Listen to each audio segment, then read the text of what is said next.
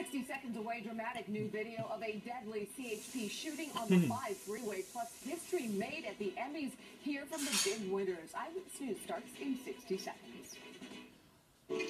I guess you could say I've been on the dating scene for a while now. I'm just at a time in my life when I want to spice things up a bit. You know, experience new things. To see what I like and don't like.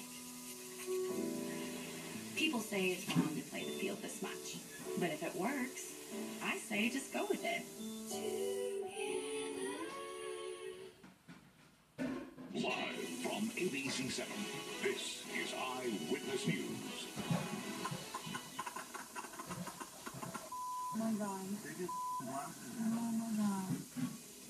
New video of the deadly officer-involved shooting that shut down the 5 freeway for hours. Officers say the man was armed with a knife. Good evening, I'm Jovana. And I'm Jory. This is Eyewitness News at 11. Now at 11, a lot of questions tonight about a deadly CHP shooting on the 5 freeway in Boyle Heights. We now have new video of the moment officers opened fire. Eyewitness News reporter Melissa McBride is live near the freeway to show us how quickly things escalated. Melissa.